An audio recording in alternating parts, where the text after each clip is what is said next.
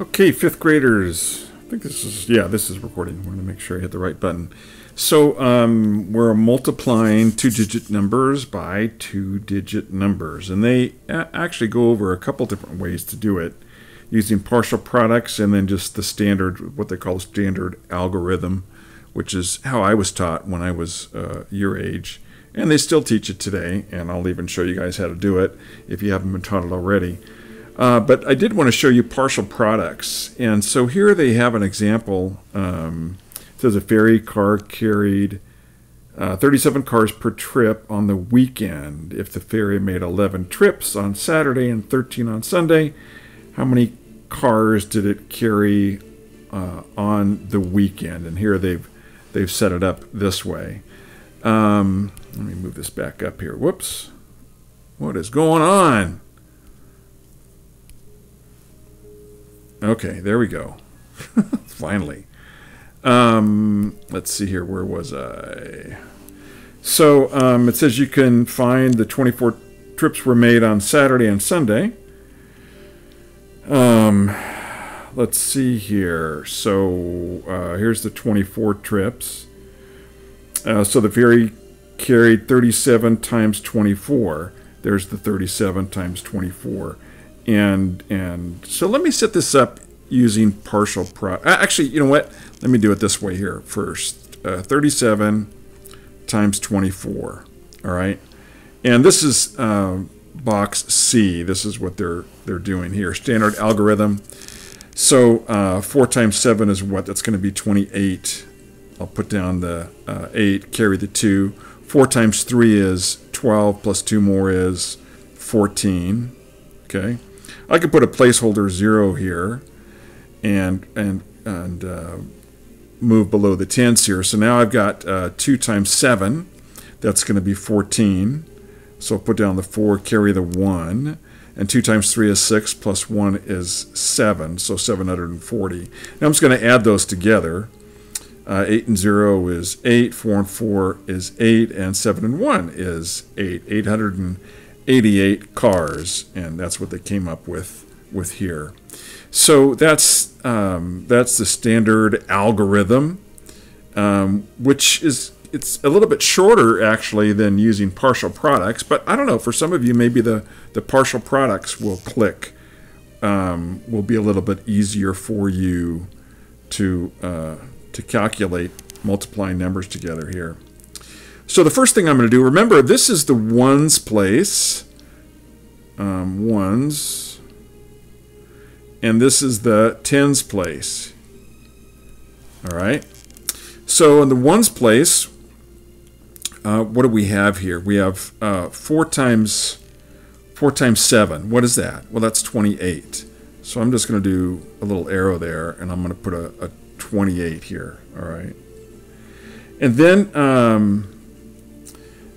then we're doing 4 times, I'll use a different color here, 4 times that 3, but that 3 is not actually just a 3, remember? It's in the tens place. So it's 4 times 30. Well, what's 4 times 30? That's 120. Okay? So now we're going to move to the 2, and we're going to look at the 7. 2 times 7. But remember, this isn't just a 2. It's in the tens place. So that's actually a 20.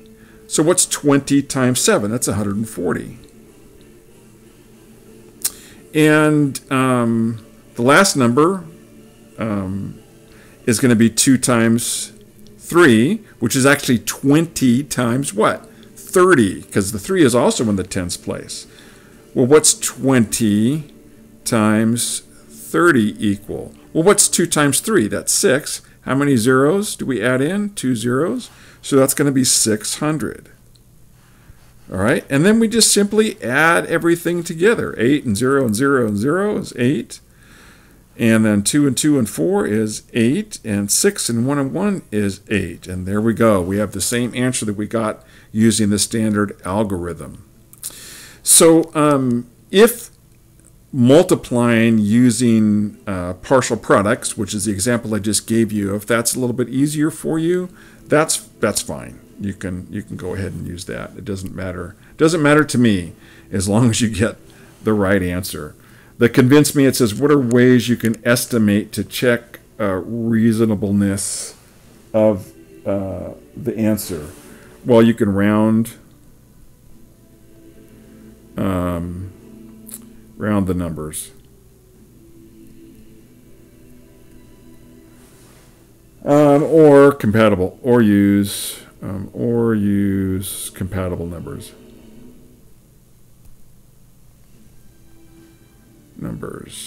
All right.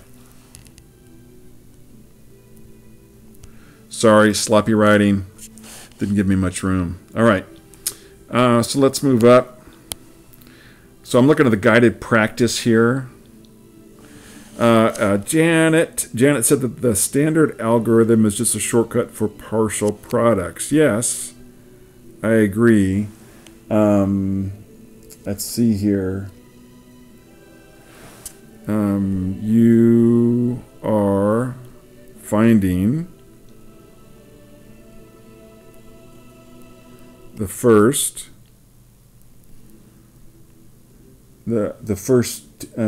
two products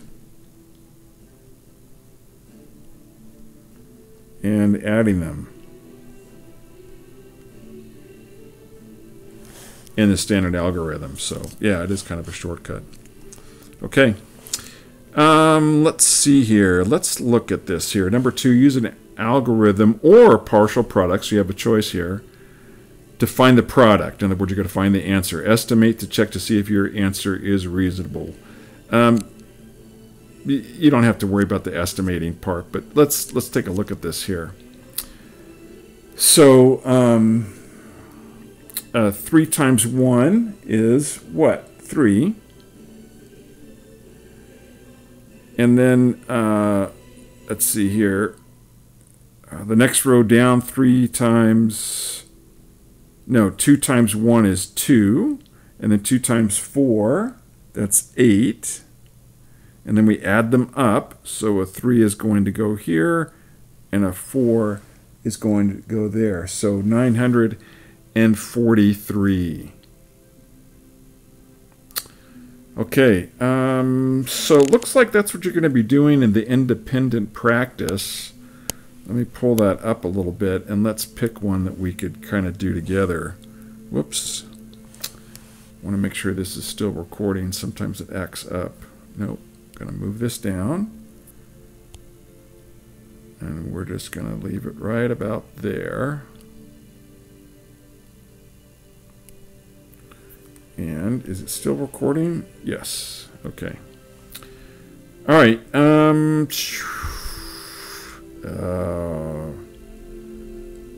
So what's it doing here? Let's look at number 4, for example. The 10 and 10 and the 5 and 6. So this sorry, I had to look at this for a moment here. 4 is relating to that one right there, that box. So 6 times 5, that's going to be what? 30. So put down the 0, carry the 3. 6 times 1 is 6, plus 3 more is 9, so there's 90. And then a placeholder 0, and then 1 times 5 is 5, and 1 times 1 is 1, and we add those together, a 0 there, and 5 and 9 is 14, and carry the 1, so 240.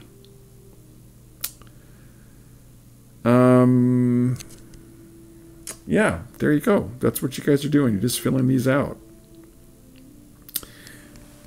I'm going to help you out with a couple of these. Up on top here, I'm looking at number 6. It's going to be the 18. So a 1 is going to go here, and an 8 is going to go there.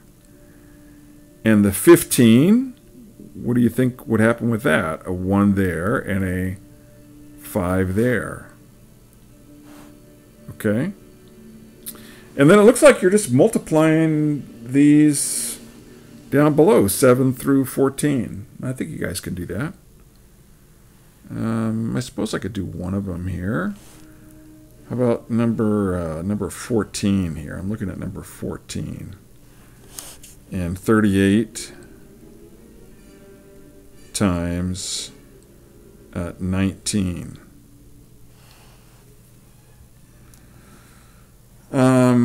Well, I don't know if you guys would rather do partial products or a standard algorithm. I actually have more experience using a standard algorithm. So let's do that.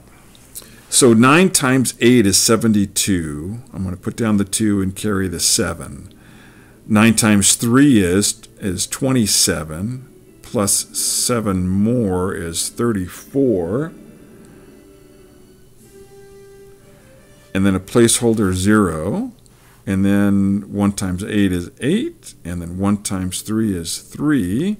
We're going to add those up. And that's a 2. And then 4 and 8 is 12. Put down the 2, carry the 1. 3 and 3 is 6, plus 1 is 7.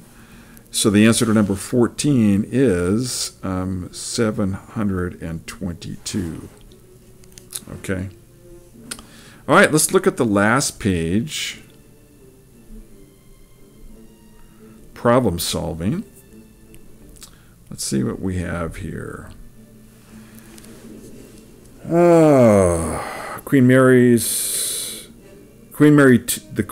2's height. That's interesting. I would think you would use Roman numerals to represent that.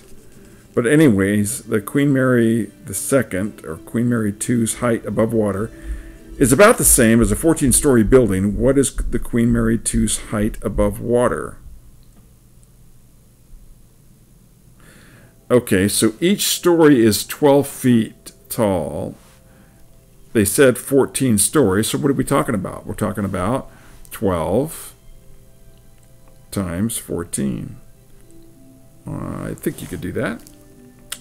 16, model with math. Write the multiplication equation illustrated by the array drawn on the grid. Find the partial products and calculate the final product. So that's pretty darn small to count. At least on my screen it is. So looks like there's 4 here, and there's probably 10 going up. 1, 2, 3, 4, 5, 6, 7, 8, 9. Yeah, it looks like 10 here. And this is probably 9. And this is going to be 4.